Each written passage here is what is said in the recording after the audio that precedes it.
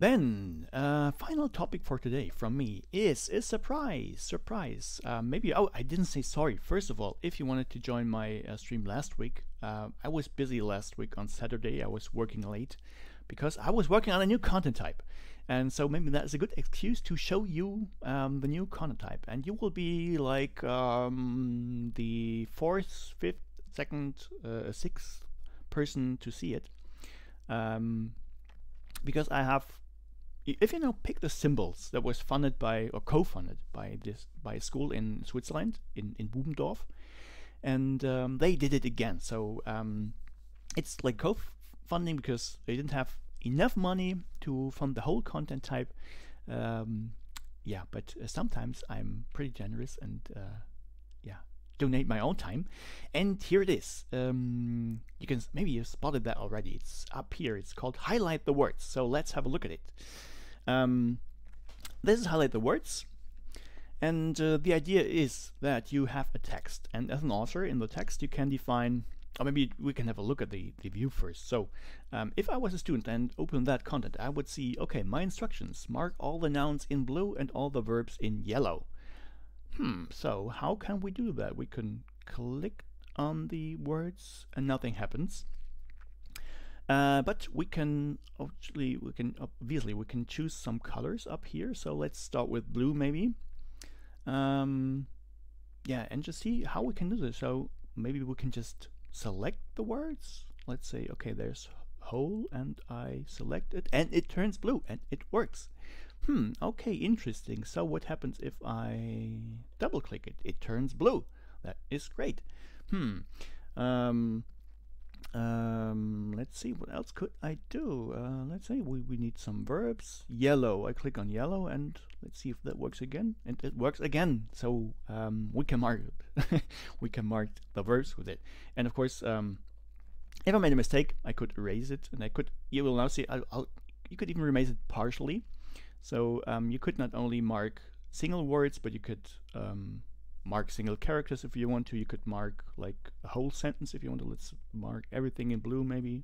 So so you could use it for what's it called? Subclauses? No, that's from law. Why is it called subclauses? Subordinate clauses is the right term.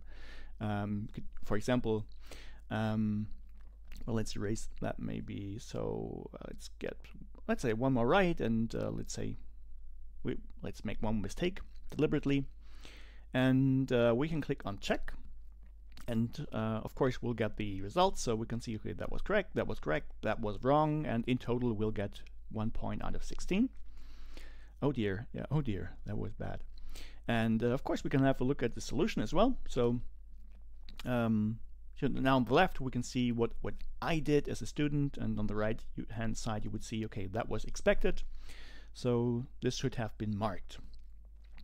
We could reset it, and yeah, but that's not all yet. So well, of course we have full screen mode, which doesn't make too much sense on a desktop, but on mobile devices it gives a really nice look. And of course, if I say nice look, because I copied the look from Interactive Book, maybe you noticed that. And why did I do that? Because of course I have the instructions, but of course it would be nice to know what is blue, what is yellow, and especially if I'm on a mobile device. On a desktop I could of course have a tooltip, but on a mobile device I wouldn't see that. So the workaround, it seems like a workaround, is to use the menu here. So I can click on the menu and I can see the color legend, so I know blue is nouns and yellow is verbs.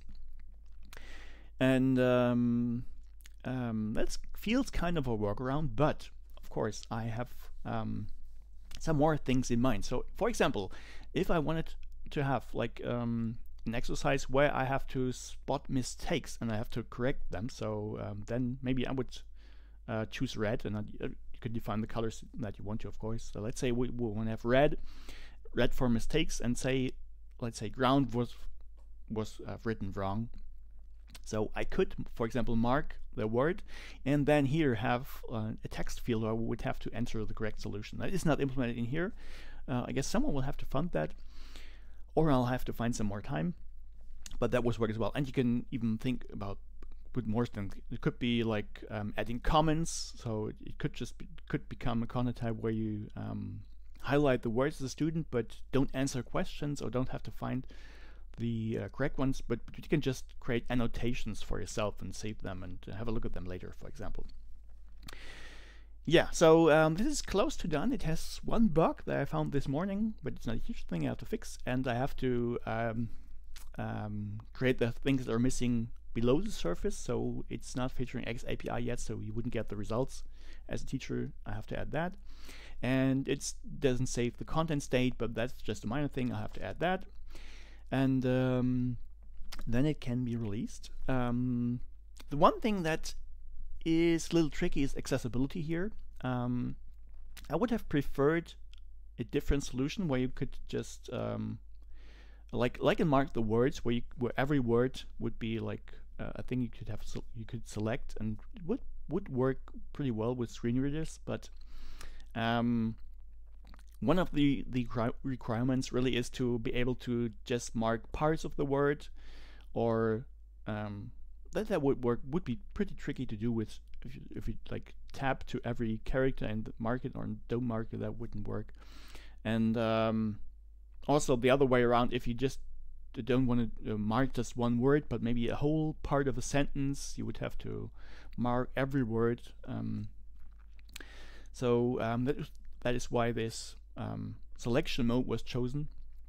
And yeah, I tried to find out how accessible that is, but I don't think people with visual disabilities will be able to work that.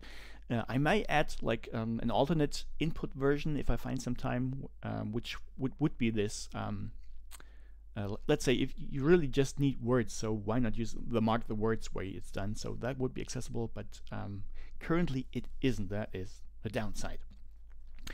Yeah, but I hope you you like that. Again, you'll have to wait a little. It might be out next week already. I'm not completely sure, but yeah, I guess you will have some ideas what you can do with that content type. And of course, it will be free.